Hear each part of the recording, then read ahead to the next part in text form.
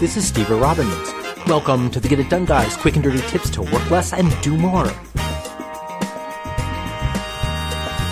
Today's topic is on the most devious form of distraction and how to blast through it and keep laser-like focus, or what passes for laser-like focus in the 21st century.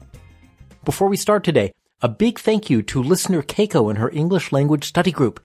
They pointed out that I misspoke in my episode on the basics of good goal setting. My subtle reference to Lady Macbeth was attributed to Hamlet rather than Macbeth. Yes, Hamlet was a bit of a playboy, but no, he was not secretly romancing Lady Macbeth. Thank you so much, Keiko. Yay, it's the internet! I just love the internet. No, I don't. I hate the internet. Every time I try to get something productive done, something on the internet drags my attention away. Oh look, a politician tweeted something! Bitcoin is now worth more than Google. Here's an awesome picture of a black hole formed by two colliding galaxies. Sick. Clickbait is easy to recognize. Now, we all know that you never ever click on pictures of adorable, cute, fuzzy little kittens, or sneak a peek at Justin Bieber's latest zany adventures. Hilarious. Maddie B's YouTube channel. Meaningful. Or Taylor Swift's manifesto on 18th century lesbian poetry and its influence on the latest Australian elections. Puzzling. These are all clickbait and gossip. They're there to titillate us, make us click on a link, and then make Google a cool $1.35 per click. Ka-ching. When we follow clickbait, we know we're being naughty. Maddie B won't make us more productive, and yet his 4 billion channel views just went to 4 billion in one. But these are minor compared to what's become the worst and most devious of internet distractions. There's too much good content. The real problem happens when a friend sends an article on a new rocket engine that runs on oatmeal. Since you're a rocket scientist, I'll bet you're wondering how I knew that, you click the link and you read a fascinating article on the technology that's going to revolutionize your industry. You'll be able to power a rocket entirely off your Quaker Oats, maybe as soon as the year 2028.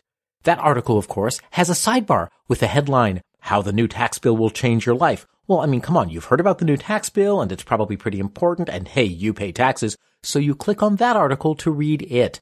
2,000 words later, you have learned that you really need to call your accountant and review your financial situation, which you were planning to do anyway. All of that well-written, interesting content added up to nothing much. These articles are well-written. They're interesting. They're useful. They have links to more well-written, interesting, useful articles. And after you've read dozens of well-written, interesting, useful articles, you know a little bit more about all of the things. And as for the work that you had planned to do for today, well, there just isn't time. You'll have to catch up tomorrow. Any one of these articles is worth reading, but somehow all of that well-written, interesting content added up to nothing much. You took a step forward, a step to the side, a step backwards, and a step to the other side. Lots of movement that left you right back where you started. Today's internet puts too much high-quality content at our fingertips, and we end up overwhelmed and get nowhere. A big thank you to today's sponsor, Pitney Bowes. As the industry leader in mailing and shipping solutions, they have a shipping solution that precisely fits your needs, no matter what you send or how often you send it. You can weigh and print and mail and save. You and your business will save time and money when you print postage. As of January 21st, USPS mailing and shipping costs have gone up, but you'll save 3 cents per letter with a Pitney Bowes solution. These discounts are not available at the post office. Whether you're sending a letter or a package, you'll be paying less and saving money if you're using a Pitney Bowes sending solution. Plans start at just $5 a month, and for our listeners, Pitney Bowes is offering a free trial, so you're sure to find the solution that's right for you and your business. Visit pb.com/done to learn more and try it free. Terms do apply. See the site for details. That's pb.com/done. And we thank them for sponsoring this podcast. pb.com/done. Seek out information, don't respond to it. Before the internet, good information was rare. When it crossed our paths, we would read it, and we learned things. Now that good information is everywhere, we need to be deliberate. No more reading whatever crosses your path, even if it's well-written and interesting. Filter out anything that doesn't help move you in the direction that you want to go, and seek out anything that does. Keep your focus on a sticky note. Decide what progress you want to make in your work and life. If you're an entrepreneur, for example, hoping to cash in on the growing demand for toenail fungus scrapers, you may decide that putting together your e-commerce website is where you want to make progress. So write that down on a sticky note and put it on your screen where you can't miss it. Now, browse the web. When you see the article, How to Build an E-commerce Site in 5 Minutes or Less, glance at your sticky note. Ask yourself, will this link help me build an e-commerce site? If the answer is yes, read the article and keep cranking. Rehearse this. Look at some relevant links and train yourself to look at the link, match it against your sticky note, and move forward. Also rehearse rejecting things that are irrelevant.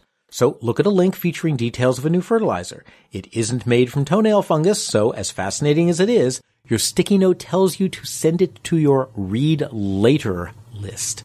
Rehearse this on real, interesting, well-written articles that just don't fit your focus. But I don't have a read later list, you cry. Never fear. Just create a folder called Read Later on your browser's bookmarks bar. If you use Safari on the Mac, you can even just use Safari's built-in reading list. And anything that looks good but isn't relevant to your immediate focus goal, you just put it in your Read Later bookmarks folder. With your sticky note and your Read Later folder in place, you'll be reading only things immediately relevant to your goals. But what if one of the things on your reading list might have opened you up to something amazing, something that you would never have even considered before, like learning that perfume is made from whale puke? Who knew? Well, okay, Coco Chanel actually, but I'm not sure I want to know how she figured it out. So, from time to time, set aside time to browse your reading list and check out a few articles. And again, be deliberate. You still have focus during these sessions. Your focus is just to broaden your horizons by reading well-written, interesting articles in new areas. So use a timer to limit these sessions to an hour or two a week. These are sessions where you might discover your very own version of Coco Chanel's whale vomit. Resist the internet's endless supply of good content. Choose your reading material with deliberation. Keep your goal in front of you at all times and rehearse using it as a filter for deciding what to do next. Put everything else in a read later list and only read those things when you decide to do so. Most of your read later list, by the way, will remain unread. But don't fret, that's the whole point. You'll be using your reading time to read only things that move your life and your business forward. You'll make real progress on what's most important to you, and soon your life will come up smelling like roses. Or toenail fungus. But definitely not whale puke. I'm Steve Robbins. Follow Get It Done Guy on Twitter and Facebook. And if you want great keynote speeches on productivity, living an extraordinary life, or entrepreneurship, and you know you do, hire me. Find me at steverrobbins.com or join my personal mailing list by texting Get It Done to 33444. You'll also get a free copy of my secret book chapter on how to build relationships that help you succeed. Work less, do more, and have a great life.